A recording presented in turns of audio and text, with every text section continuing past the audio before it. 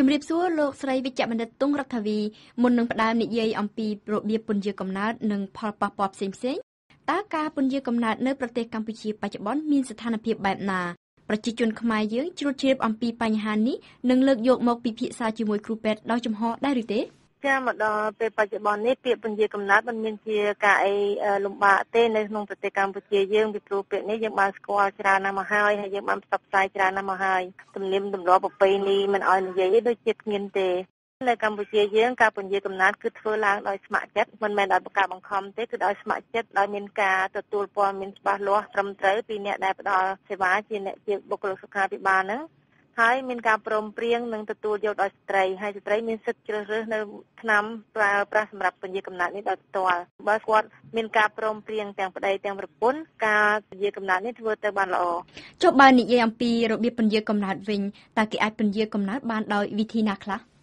គឺយើងមានប្រើដោយវិធីប្រើថ្នាំលេបថ្នាំលេបនេះអាចមាន2យ៉ាងគឺថ្នាំលេបមួយយ៉ាងដែលគេថាថ្នាំលេបដែលប្រើអរម៉ូនពីរមុខ progesterone និង estrogen បញ្ចូលគ្នាហើយនឹងថ្នាំយ៉ាងទៀតដែលប្រើសម្រាប់ស្ត្រីដែលគាត់ទើបនឹងសម្រាលកូនហើយគាត់មិនចង់មានកូនញឹកហើយគាត់កំពុងបំបៅដោះកូនគឺប្រើតែថ្នាំគ្រាប់ដែលមានតែជាតិ progesterone សុទ្ធហើយយើងមានប្រើជាយើងហៅថាថ្នាំចាក់ Depo Provera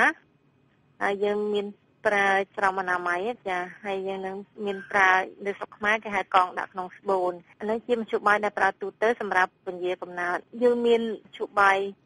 ផ្សេងទៀតគឺថាសម្រាប់បញ្ឈប់កំណើតចំពោះអ្នកដែលលែងចង់បានកូនដល់ទៅទៀតហើយគឺគាត់អាចបញ្ឈប់កំណើតគឺមិនពន្យាកំណើតទេគឺបញ្ឈប់កំណើតតែម្ដងគឺយើងមានមធ្យោបាយណាវះចងដៃស្បូននិងចងលើបរោះមធ្យោបាយកងនៅនឹងដៃនេះយើងបានប្រើដែរពីលើកមុនប៉ុន្តែឥឡូវនេះ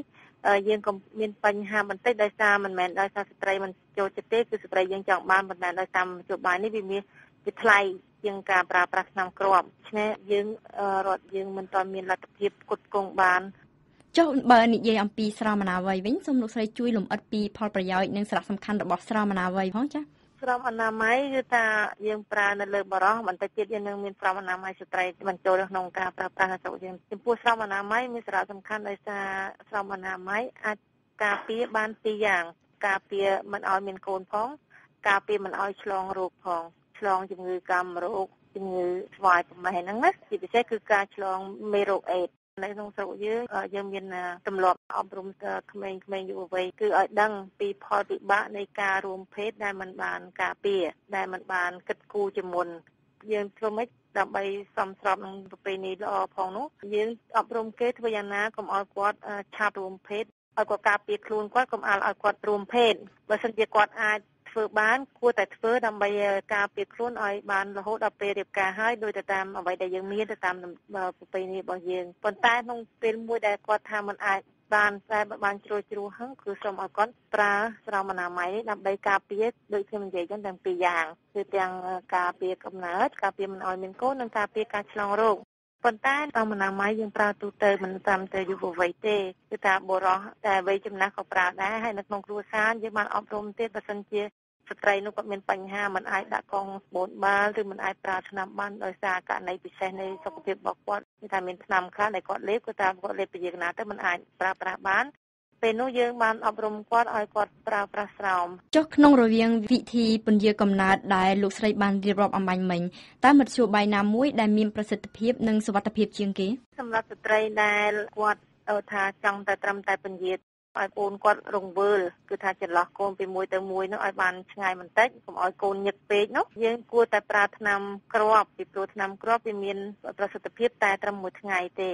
ដូច្នេះនៅពេលដែលគាត់ឈប់លេបគាត់អាចមានកូនបានភ្លាមថាគាត់អាចលេបថ្ងៃហ្នឹងហើយគាត់លេបទៀងទាត់ទៅគាត់នឹងអាចពន្យាកំណើតនឹងបានហើយគាត់ចង់មានវិញថ្ងៃណាក៏បានស្រួលជាងថ្នាំដទៃទៀតដូចវាអាចមានឥទ្ធិពលយូរជាងហ្នឹងគ្រាន់ថាថ្នាំគ្រាប់ហ្នឹងវាយើងត្រូវលេបរាល់ថ្ងៃមិនត្រូវភ្លេចទេចាចុះបើនិយាយអំពីការឡើងទម្ងន់វិញពលថ្នាំជាឥទ្ធិពលបន្តបន្សំទេមិនមែនជាឥទ្ធិពលដែល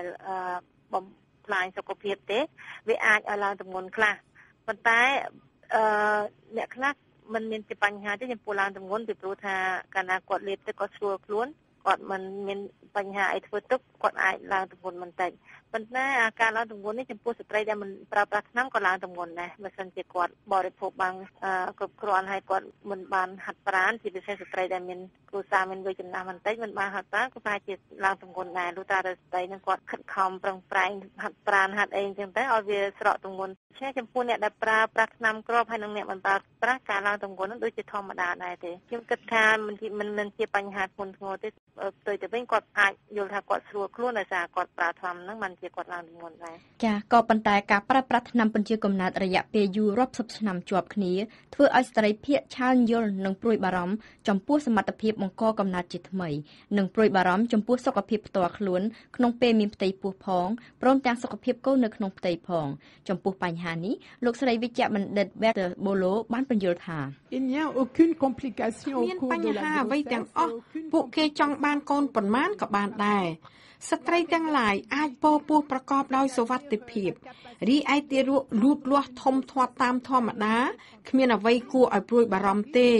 តែត្រូវឲ្យកូនឃ្លាតគ្នាបន្តិចដើម្បីឲ្យអ្នកជាម្ដាយមានកម្លាំងពលំមានសុខភាពល្អមានឱកាសគ្រប់គ្រងកូនឲ្យបានត្រឹមត្រូវនិងគ្រប់គ្រាន់អ្នកដែលភ័យខ្លាចមិនចង់ប្រើមធ្យោបាយពន្យាកំណើតដោយមកពីគេមានគំនិតមួយថាការពន្យាកំណើតដោយការប្រើថ្នាំគ្រាប់ឬដាក់កងនឹងបង្កឲ្យមានជំងឺធ្ងន់ធ្ងរអាចមិនឲ្យមានកូនទៅវិញបន្ទាប់ពីការប្រើថ្នាំការពាររួចមកទាំងនេះមិនពិតនិងមិនត្រឹមត្រូវទេវាជាគំនិតមួយដែលជាប់ក្នុងខួរក្បាលយើងតែប៉ុណ្ណោះស្ត្រីធ្លាប់ប្រើមធ្យោបាយពន្យាកំណើតនឹងអាចពពោះបន្ទាប់ពីឈប់ទទួលថ្នាំការពារគ្រាន់តែថាលទ្ធភាពមានផ្ទៃពោះអាចត្រូវរងចាំយូរទៅតាមប្រភេទថ្នាំការពារគូស្វាមីភរិយាអាចមានកូនបន្ទាប់ពីឈប់ពិសាថ្នាំគ្រាប់1ខែ2ស្រីខ្លះត្រូវរងចាំប្រមាណជា9ខែទៅ1ឆ្នាំសម្រាប់អ្នកប្រើកងដាក់ដៃឬថ្នាំចាក់ប្រចាំត្រីមាស